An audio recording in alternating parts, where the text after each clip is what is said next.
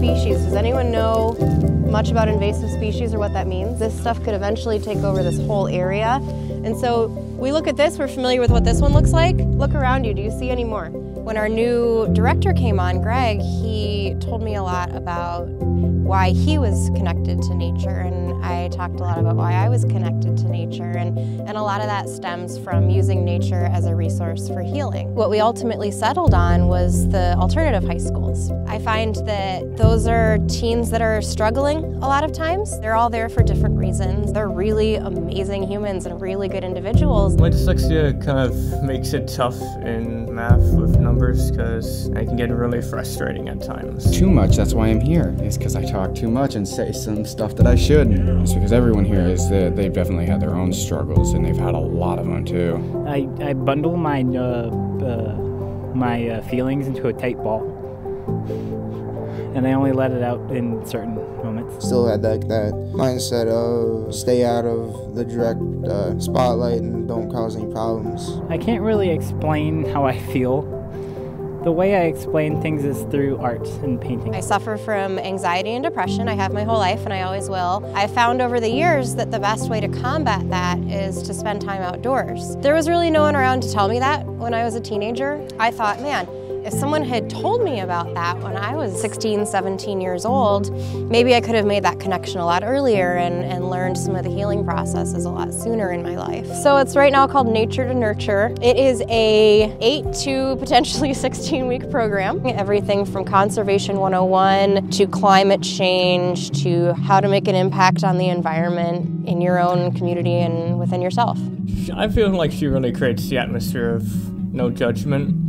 And she's also, I like how she gets pumped up about things, like all the work she does and everything we do. She takes joy in that, and I like that because someone who enjoys the work they're doing doesn't work a day in their life, really. Okay, so actually let's stop for a second. I know we're gonna hear a lot of highway action, but I just want you guys to stop and listen for like 10 seconds. I think in life, some of the people that helped give me confidence were just people who believed in me. And one of those was an art teacher that I had in high school, Mrs. Lewin. She was amazing. She was probably one of the first teachers who looked at me and said, "You are awesome and you can do these things." My main strength is I love working with my hands. I'm always a hands-on guy, and this program has a lot of hands-on activities and stuff. So far, the project we're doing now with the birdhouses, because we're actually getting to see that take effect.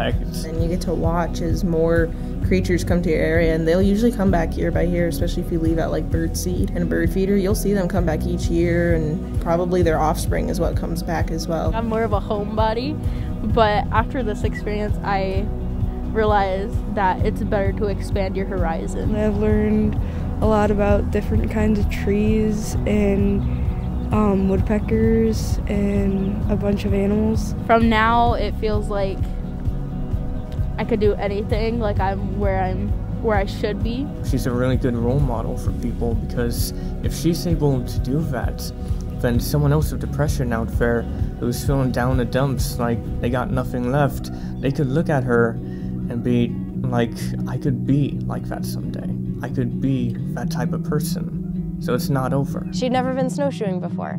So we went out and we saw a deer cross, and it was running and then it stopped and it saw us. And I don't think she'd experienced that before either. And she kind of stopped and she put her hands on my shoulders, and she's right behind me, and she's just like, look, it's so pretty.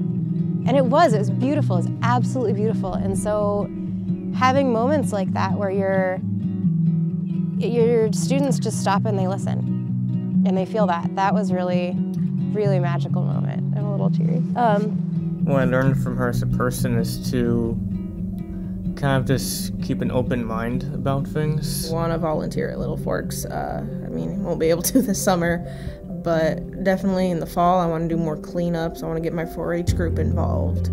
I want to bring my little cousins out to see. Been more open-minded. It's actually expanded my horizons a lot more, and it's made life really great. So this was really worth it for me. Honestly, I hope that they're alive and happy and healthy enough. I know that that's a lofty goal. I hope that they connect with nature. nature. I hope that they teach their kids to connect with nature if they have them, and if they don't have kids, I hope that they are making a really positive difference doing what they want to do in life.